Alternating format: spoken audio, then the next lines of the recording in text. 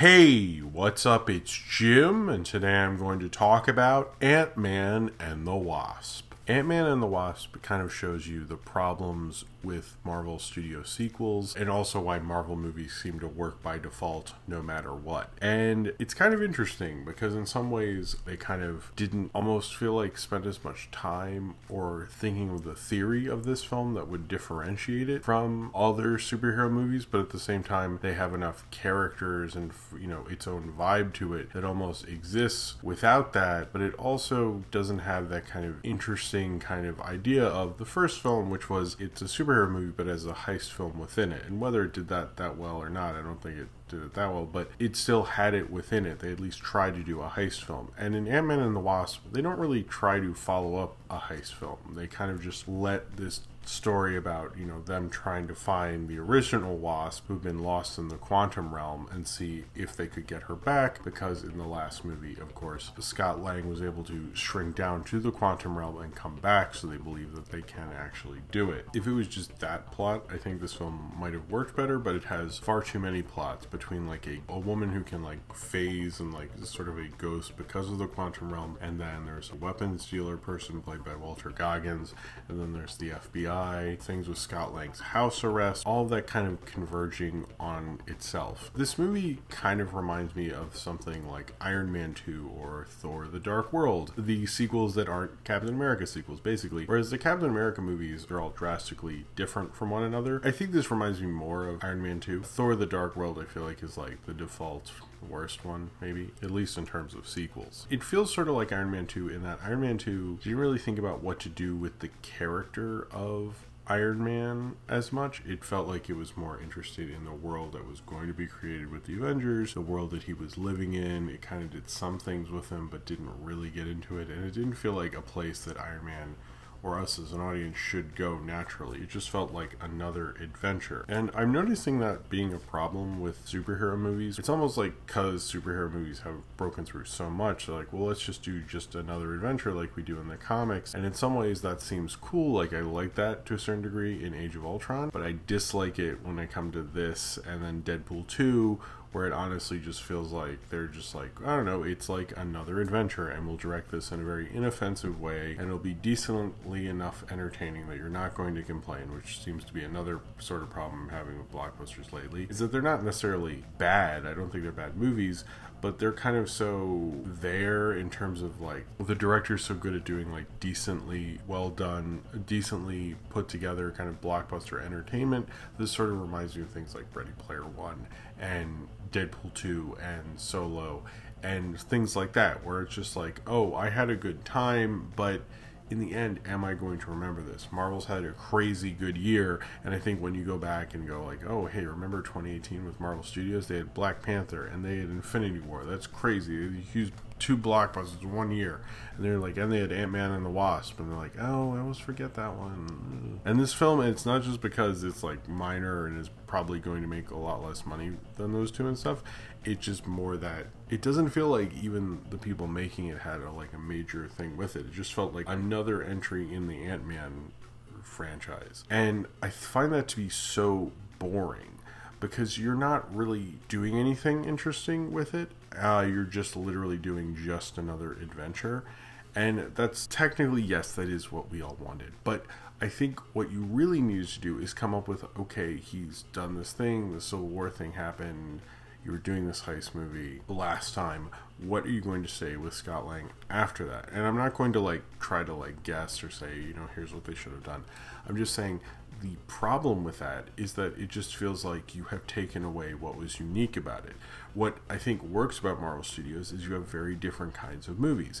Now, the interesting thing about this, though, is even though it doesn't have the heist thing to differentiate it, its world, Michael Pena and Michael Douglas and everyone in it, and T.I. and all these people in it, it feels like its own thing, despite not really having that much different. It's just smaller stakes and different characters. I think a lot of credit to that goes to Peyton Reed this time around, because it does feel like more of a natural nuance of a Marvel movie, and you have to be a decent enough director to pull that off. I mean, I think it's a good version of a studio film that just basically is hey, we have to do a sequel. I don't think this is a complete rehash, which I definitely respect it on that end. It also feels like so minor and so kind of like goofy about its plot. It like has like way too many plot lines for a movie that's supposed to be the kind of more simpler, more fun Marvel movie. I wish they'd done more with that. And then they have like this whole family drama, and I get the idea of it's called Ant-Man and the Wasp, and it's kind of like a dual title. You're both talking about Scott Lang and Janet Van Dyne, and then you're talking about Hank Pym and his wife as well, because that's the quest to bring them back together. Like a film about family and longing and things like that. It kind of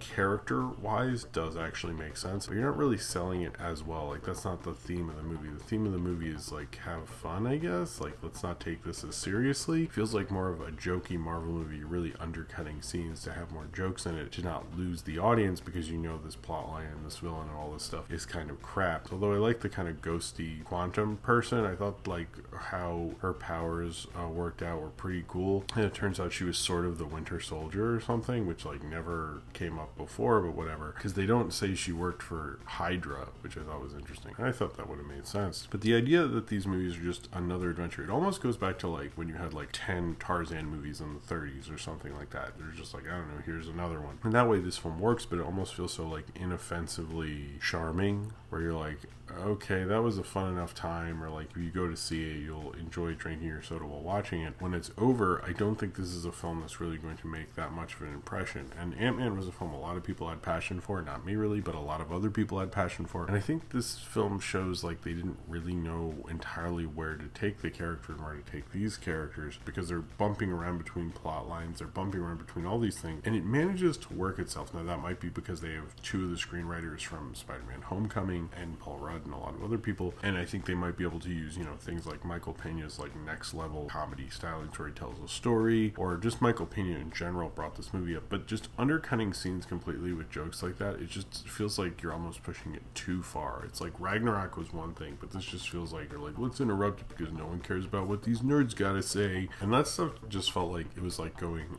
too far. There weren't really as many visual gags. You've probably seen them in the trailer. There wasn't as much, I think, kind of love and care to it. There wasn't as many times I can go, that was probably Edgar Wright, and like take, you know, credit away from Peyton Reed. I couldn't do that this time, so that sucked. It felt like very much relying on the things that make Marvel so popular. Its character, the charisma of its actors, they're always pretty good at being decently entertaining. Now, Paul Rudd's, as usual, very good, as well as Evangeline Lilly. I really like the de-aging technology between Lawrence Fishburne, Michelle Pfeiffer, and Michael Douglas. I think it probably helps because all these people were on screen when they were younger. But it has such a great, fun cast who clearly get along together and clearly have a lot of fun and are good at joking around and have a good charisma and rhythm to them, which seems to work really almost seamlessly with all the special effects and things like that. Probably more so than any of the Marvel movies except for like Guardians and Thor Ragnarok. Now, this movie just isn't really as fun and funny and kind of light. It's just like, that's kind of one of the biggest things. It's like it's carrying way too much for being like the simple Ant-Man movie, and I think that's one of its biggest faults, really, because it's trying to pretend it's this like kind of palate cleansing, more fun kind of movie, and you're like, oh cool, you know, I just sat through these big things, so that would be neat. And then you watch it and you're kind of like, I mean, if they'd done another heist thing or something like that, I would be fine with it. But this just kind of just relies on the backs of charisma. That's definitely the Marvel way, is they very much rely on charisma almost over everything, almost over villains. The first one very much felt like, oh hey, we're doing, you know, the superhero origin story plotline, but this almost felt like, oh hey, we're doing the thing from these sequel movies where we have this person regretting kind of being a superhero and things like that. It just felt very boring and kind of something you've seen before. For me, it just didn't feel very exciting. It was like, well, what's the point of doing these Ant-Man movies at a certain point? You know, it's just to be palate cleansers that sort of almost don't really work as that, but sort of do because of your charisma and so forth. It's like, this is all Marvel charisma is how this movie worked, and that's a really fun, entertaining thing to see, and I'm sure if you like Marvel movies, you'll enjoy it, but it just doesn't really, as a narrative, it, like, I don't know what it's saying entirely. If it had gone really more towards the family thing, I think that would have worked a lot better. There's obviously allusions to that they kind of just like get into a little bit, but it's like pretty clear that this film is about family and isn't a heist film, and you know, you're stuck with these people who, you know, their different thing is that they were in a heist superhero movie, and in the end, this just ends up being like a superhero movie where the superhero gets big and small and stuff. Marvel's genius is they go, oh, it's not just a Thor movie, it's a fantasy superhero movie, or it's not just a Captain America movie, it's a political thriller superhero movie.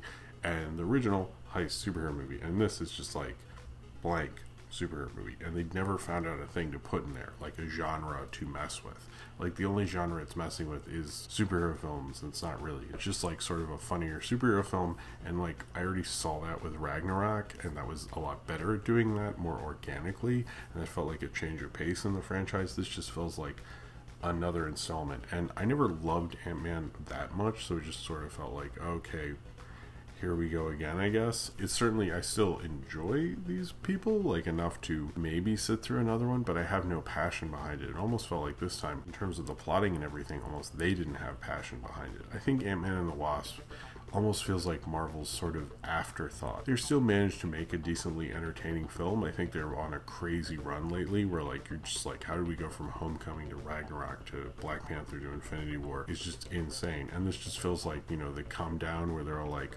waking up drunk after the success of Infinity War and going like, oh man, we gotta make this like Ant-Man movie. Shit. We can write it in a weekend. Not that they've made it since Infinity War, but you know what I mean. It just doesn't feel like the love and the care and the interest is there. It feels like they just let Peyton Reed do what he wanted, and it sort of like worked out for them. This almost feels like the movie they like fell ass backwards into, and they're like, hey, it worked out, right? We're still good. We're still good. That's kind of how this movie is. I sort of like how they use Evangeline Lilly more. She should get better roles. She's a great actress. I like how they, you know, do things with the Wasp. I like some of the action sequences, but it doesn't feel as interesting and different as it did with the first Ant-Man. It sort of just feels like, okay, here we are again, and we're used to doing this at this point. It doesn't do anything new with it. I think Marvel needs to look at their most successful kind of trilogy or real franchise in terms of artistically, really, is the Captain America movies and maybe the Avengers films, because those are all drastically different. Doing like another installment film, just like no one's still talking about Deadpool 2, in the same way like Ant-Man and the Wasp will kind of just whisked away into the quantum realm, and we'll probably not think of it unless it's like on FX and reruns or something, and we're like, sure, why not? It's weird seeing a Marvel movie that doesn't elicit such passion from people. It's kind of like, whatever, and it feels like the movie's kind of like, I don't know, we're good, right? And you're just like, I mean, I guess we're good. I guess we're good, Marvel.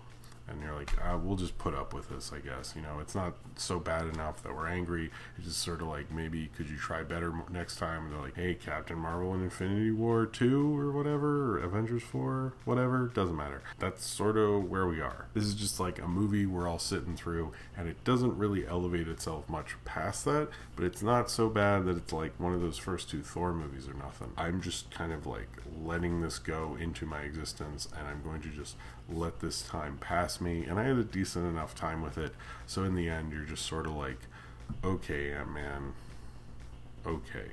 Alright, so if you've seen Ant-Man and the Wasp and you would like to talk about it, then comment below in the comments and subscribe if you would like to.